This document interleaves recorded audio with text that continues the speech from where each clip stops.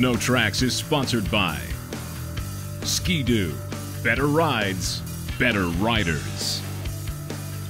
Yamaha. Snowmobiles built for the real world. That's the Yamaha Advantage.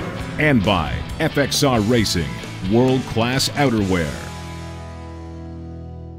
It's that time of the year again when the new models are starting to hit the ground. Some past years have only been bold new graphics, but for 2014, that's just not the case. So hold on tight, buckle into your Barcalounger, and be prepared for what might be the biggest news of the 21st century. While we don't actually get seat time on the new models during the January sneak peeks, we do get some, and this past year Polaris took us to Wyoming to show us what's new for 2014. What's unique for 2014 SnowCheck is an expansion of factory customization. So we have not only color choices, which we've had in the past, but more color choices and more color suspension components and side panels. So with our Pro models, for example, we have 10 unique color combinations for the rushes and switchbacks and Pro RMKs. And then in addition to that, we're bringing storage choices. So people will have the option of adding handlebar bags or saddle bags or tunnel bags to the sled in the factory, and it ships to the dealer just like that. So they can have truly custom with exactly the amount of storage that they want, the exact amount of wind protection that they want, choose electric start if they want, or on some switchback models and assaults, even track options. So Polaris does this different than anyone else in that nobody allows the customer really to spec exactly the sled that they want. And we think that's important because customers don't want to see themselves coming down the trail. And with a Rush, Switchback, any of the Polaris models, you're just not going to see yourself coming down the trail because you're going to have something truly unique. Realizing the need for a broader reaching utility sled, Polaris's Voyager is a totally new direction for the Pro Ride chassis and mingles quality ride and handling with functional utility. The Indy Voyager is targeted at the customer who really wants to do something more with their snowmobile. So for that customer, it's not just about going out and having fun for a ride. They like to do something more. They like to use their snowmobile for recreation, but it might not be just the pure joy of riding. So they might take it out and do ice fishing, or they might tow a trailer and go to their cabin. So the Voyager is set up with the features that that customer really needs. And part of that means, at its heart, that it's going to be really solid on-trail and extremely capable off-trail. So from an on-trail perspective, you have the Pro Ride chassis, which is very rigid with a very secure and confidence-inspiring IFS. And then in the back and in the overall balance of the sled, you have something that's very much like an RMK. So off-trail, it's really fun to ride. It can go wherever you need it to go. We offer both a 550 and a 600 just based on the cooling that might be allowed, for example. So a 550 customer can operate in low snow conditions or no snow conditions in a variety of temperatures. New to the Pro Ride platform is a motor that's anything but new to Polaris. Realizing the need for a smaller displacement power plant that's easy to use, durable, and cost-effective, Polaris has totally reinvigorated the entry-level category. So the 550 engine is really a pretty powerful engine. It's 60 horsepower or so, so it has great acceleration, decent top speed, and in a chassis that weighs 50 pounds less than the IQ, this thing is just crazy fun to ride. One of the reasons why customers love the 550 is that they're easy to work on and they're proven, and you could ride them all day and abuse them pretty bad and they come back asking for more. The Indy lineup has been a home run for Polaris, and in 2014 we see growth to that line as expected in the premium category, but a new sled that we weren't totally expecting is a price-conscious lower displacement model. What Indy means to Polaris is legendary performance and simply fun. Now what we've done is we've taken that great brand and the image and everything that that stands for, and we've spread it out amongst a lot of different segments in the industry. So last year we started with the 600, which is really the core of the performance market. This year we went both up and down. So we went to an 800 to give that core performance rider just a little bit more, kind of the ultimate Indy. The biggest engine, or equal to the biggest engine we've ever put in an Indy. We also at the same time went down to a 550 because an important part of Indy history has been an accessible sled that's available in the entry-level category. And that 550 engine in this chassis is just tons of fun. Polaris is able to make huge leaps forward for the Indy line next season, and another brand that's bringing back a name that's synonymous with performance and durability is Arctic Cat, who for 2014 are resurrecting the name ZR. With all new motor designations, the biggest news for Arctic comes in the form of engines. The 600 class C-Tech 2 DSI injects the fuel both on top of the cylinder and below, thanks to a very unique slot cut in the piston skirt. This new design is able to blast the small end piston pin bearing with the pre-mixed gasoline that other manufacturers struggle with, increasing the longevity of the motor with lower oil consumption. While this design is not direct injected, it is fully EPA certified and produces a claimed 123 horsepower while also reducing the weight 10 pounds from the old 600 EFI. And Arctic Cat claims it's going to be class-leading horsepower. While we were expecting the 600, what we were not expecting is the all-new 7000 series motor. A 135 horsepower, triple-cylinder fuel-injected 4-stroke that sounds incredibly similar to the Yamaha Nitro. And that's because, well, it is the Nitro. In conjunction with Yamaha, Arctic Cat was able to procure the Nitro engine and shoehorn it into their ZR chassis. Oh wow, I didn't see that one coming. This is sure to be a success for Arctic, with the impressively smooth and torquey Yamaha 135 Fi and legendary ZR handling. While motors and the supply relationship with Yamaha are the big news for Arctic in 2014, there's also some cool news coming by way of the all-new 137-inch slide-action rear suspension. The 141-inch mountain-derived skid is still available in certain models. However, the XF lineup will now see the benefit of a shorter track, removal of the Fox air shock, and a lengthened slide-action suspension. We've been asking for a shorter skid since the 141 came out in the Crossfire, and now we have it. This new rail length is sure to keep the front end of the ZR planted and help reduce push in corners. The 128-inch slide action is a winner, and we expect this variation to totally change Arctic's crossover line.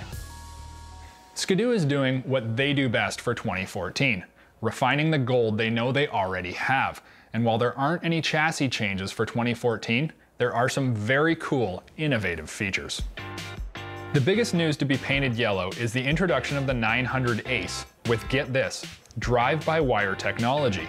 The first to hit the market, Skidoo engineers have found a way to not only control the throttle body electronically, but also introduce multiple performance settings in relation to the throttle position.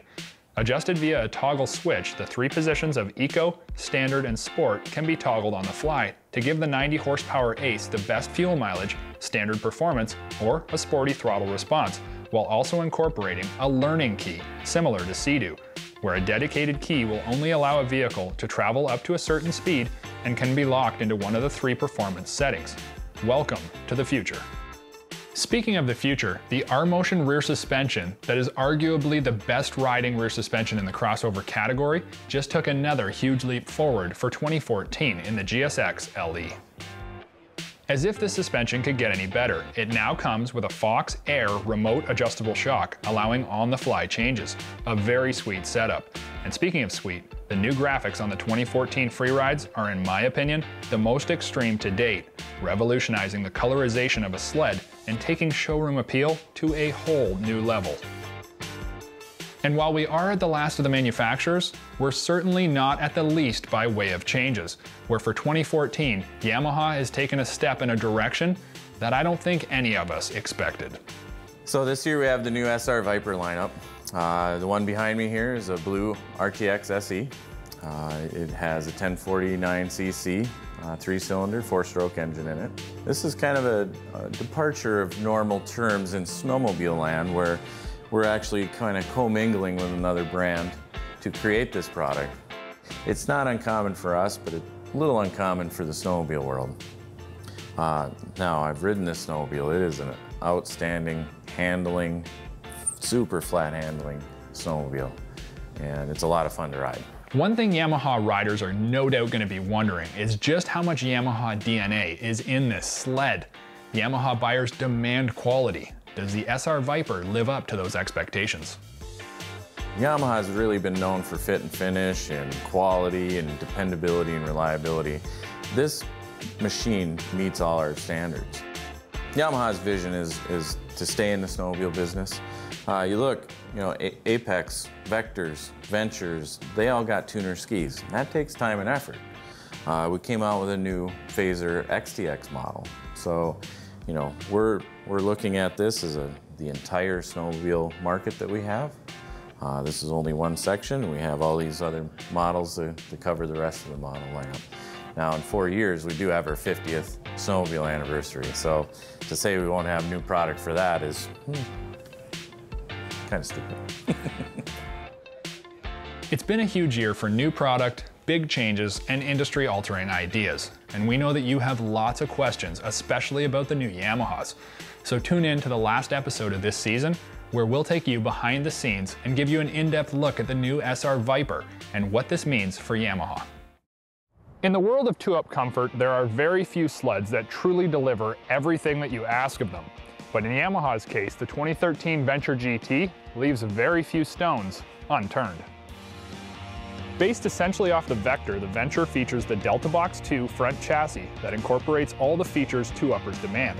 If you're in the two-up category, you want the best of both worlds, incredible all-day comfort, yet at the same time, a very nimble and rideable sled if you're out cruising on your own, which in most cases is the majority of riding done with a two-up sled. Don't get me wrong, the Venture is not a trail rocket by night and a two-up touring sled by day, but it does deliver similar characteristics to the Vector, which is a great one-up trail touring sled. Because of the use of the Delta Box 2 chassis, the Venture includes electric power steering. The only sled in the two-up category to do so, and in my opinion, is one of the best options for those looking to tour with a passenger. Power steering truly shines in this category, where railing corners and roosting the ditches is never a concern. At the end of the day, you truly feel limber, not realizing just how much it may have taken to muscle around the same sled without EPS. Since it's built similar to the Vector, the Venture also touts the 120 Fi Genesis triple-cylinder four-stroke that in my books is one of the smoothest and crispest four-strokes in the biz. I may get labeled as pro Yamaha, and you know what? I just might be. Yamaha is a motor company and delivers four-stroke power better than any other manufacturer. In fact, most other manufacturers will use Yamaha as a benchmark in the motor department because of their huge torque, incredible performance, the smooth power delivery, and their second-to-none reliability. Is 120 horsepower enough for a two-upper? Absolutely. While there are some rocket ship sleds that catapult two people with monstrous power, the Venture, in my opinion, is perfect in the power category. All-day cruising is fuel efficient, torquey, and very smooth. Blipping the throttle lifts the skis slightly, and thanks to the lengthened 144-inch track, when you drop the throttle for a corner, the skis grab, and the EPS steers the sled with ease. Top end on the lakes may not be earth-shattering, but it's totally acceptable, and the Venture delivers smooth, strong torque right to the last millimeter of throttle cable pull. The advanced fuel injection system on the FI delivers a solid, smooth, crisp roll-on, and yet when you blip the throttle, is torquey and stout. While the 144 is a long skid, the Pro Comfort CK design is one of the smoothest riding two-uppers going, with very few drawbacks, if any. Featuring dual 40mm HPG shocks, the CK is not only smooth, it's advanced. The rear arm shock is a piggyback with compression adjustability offered by a simple-to-use clicker. This allows for an easy-to-adjust rear suspension that delivers 12.4 inches of pure plush suspension travel, and it truly delivers on its name of Pro Comfort, while also delivering a shock package that you wouldn't expect to find on a two-upper. In the two-up class, the name of the game is always amenities, and the Venture delivers with a list that's hard to compare. With storage and wind protection at the top of the class, if you're traveling, you need storage, and the Venture GT has the most cleanly integrated trunk in the business. Featuring a hard-top, color-matched trunk with watertight gasket, the rear storage compartment is huge and totally usable. On the front end of the Venture GT, the windshield is incredibly large and possibly a little bit less than visually appealing. But on the coldest days, you're going to be glad you have it here because it'll keep you warm right from the time you start all the way until you hit the kill switch at the hotel at the end of the day. While Yamaha is best known for their motors, their fit and finish plays a close second. No matter what Yamaha you buy, you can be sure the quality of craftsmanship is second to none. The Yamaha advantage is so much more than just the motor and reliability Yamaha is known for. It's also more than the experience that you're going to have at Yamaha's first-class 5-star dealers. It's the quality you'll feel from the first time you swing a leg over in the dealer showroom until the odometer clicks past 15,000 miles. The attention to detail Yamaha puts into every product they make does not go unnoticed, and the Venture GT delivers first-class fit and finish from the ski tips to the snow flaps in a way that no other manufacturer has been able to duplicate. The Venture GT may not have the biggest motor in the category, but it does deliver a perfectly matched power plant with an incredibly smooth riding chassis and suspension. And in my books, that hits the bullseye dead center every single time.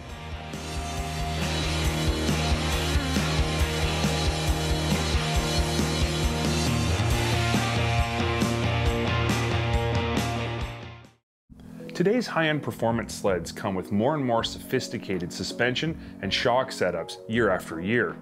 Generally speaking, the average rider doesn't think they take full advantage of the adjustability offered by even factory shocks. But take this adjustability away, and suddenly it becomes clear just how useful it was.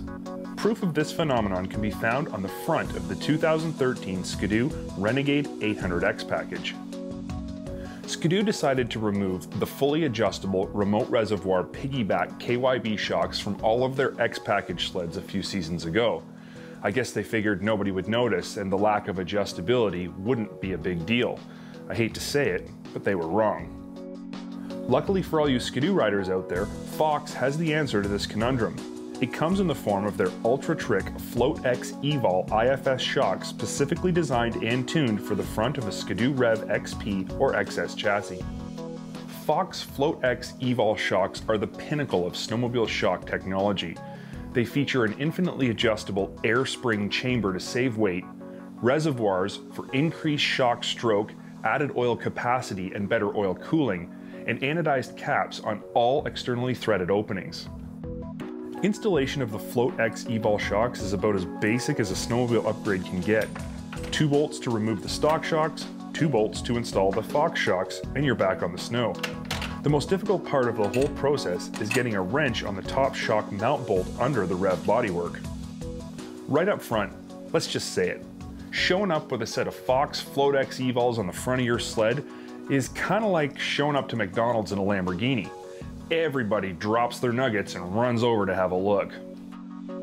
Their piggyback reservoir and cool shock shaft guards look like something you'd find on a Pro Mod race sled, but peeking just under the rear of the shock, you find an Evol chamber. This is where the real magic of this setup is hidden. The Evol chamber is a second, separately adjustable air reservoir that affects the progressive feel of the air spring and helps resist bottoming at the very end of the shock stroke. The Evol chamber is adjusted independently but in conjunction with the main air chamber, allowing a rider to tune not only for weight and ride height, but for spring rate and anti-bottoming resistance as well. Combine this adjustability with high and low speed compression and rebound clickers, and you truly have the most adjustable shock setup ever offered to trail riders. Since it didn't take long to install the Float X Evols on our 800 Renegade, I decided to take them out and see how they worked. Now I know this comment isn't in relation to performance, but man, did these things ever look cool. They definitely increase your mental horsepower. On the trail, I was able to tweak the Float X's clickers to suit my riding style and the trail conditions. When things were smooth, I turned down the high-speed compression clickers to provide a softer front-end ride. When the bumps got bigger though, it only took a few seconds to bump up the compression clickers a few notches to stiffen up the ride and help prevent the shocks from stroking through their travel too quickly. On a typical trail, I really do feel the Float X Evols made a marked improvement in ride quality on our XS chassis Renegade 800, but I wanted to push their limits a bit and see how they could handle just a little bit more abuse. I managed to find a rough section of trail on a portage between 2 lakes that had some bigger bumps and even a few decent-sized launches. What I was really looking to test was the bottoming resistance provided by the Evol chamber. With a mix of a bit more compression and the Evol chamber pressure set to provide a more progressive air spring curve, the Float X's soaked up any gnarly square-edge crater I could pound the sled into. Even landing a few pretty decent launches, I didn't experience any harsh bottoming at all. At the end of the day, I've come to the conclusion that Fox is delivering on everything they promised with the Float X Evols. They are not just bling. They do improve the ride of your sled in any real-world condition, and even some extreme conditions very few will ever have the opportunity to conquer. SnowTrax has been sponsored by Polaris, terrain domination. Arctic Cat, share our passion. Yamaha, snowmobiles built for the real world. That's the Yamaha Advantage. And by Go Ride Ontario. There's no place like this.